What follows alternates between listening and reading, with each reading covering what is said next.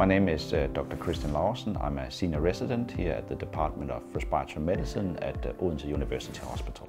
Here at the outpatient clinic, we use advanced lung ultrasound in order to assess patients with suspected malignancy in the chest. With the scanner, we can use to perform both diagnostic examinations, but also to perform ultrasound-guided procedures such as the diagnostic tap or tissue biopsies of chest wall, pleura or lung.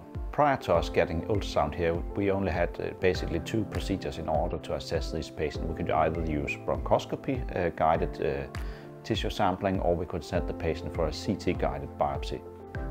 The differences are that when you use bronchoscopy, we have to sedate the patient, so it's a bit more cumbersome and requires more resources for us. And if we have to send the patient for a CT guided biopsy, we have to admit the patient at the department instead, so it requires longer time, and we know the complication rate is higher as well.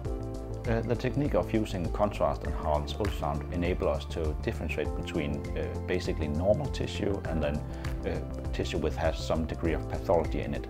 And then when we perform tissue biopsies, then we can make sure that the biopsy is from a viable tissue area, increasing the accuracy of the biopsy. Du så bare lægger den godt op på hovedpunkter.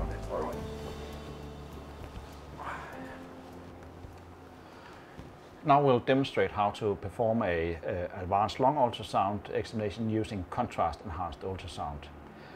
This is Peter, which is another patient, so we'll expect him to have normal findings on our examination. Some of the clips which we'll show you is archive footage from real patients. To begin with, we'll begin our examination by performing a normal lung ultrasound using conventional B mode.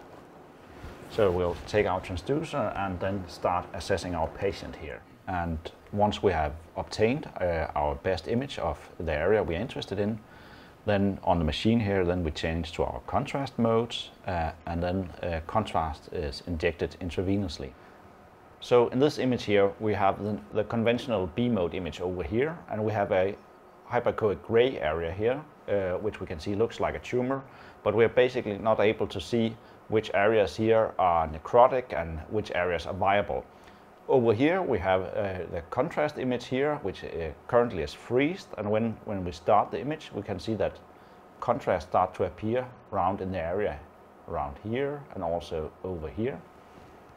And in this case, there's a relatively late signal corresponding to late enhancement. There was no early enhancement here. And as the contrast starts to go out here, we can see that there's a black hypoechoic area here without any enhancement, and down here we also have two smaller areas, one large area here with little enhancement. So when we later perform the biopsy, then we know that the biopsy should be obtained from such an area from over here, or for example in the middle here, because these are most likely viable areas of tumor tissues. So we get a lot more detailed information from the contrast image here than the conventional B mode image here. Once we have completed the contrast enhanced examination, then we go back to our conventional B mode, and then we can obtain the tissue biopsies. Så må du gerne komme op og sidde, så er vi færdige. Ja, tak. The advantage is that we are more confident that we take the biopsy from a viable tissue area, increasing the accuracy of our biopsy.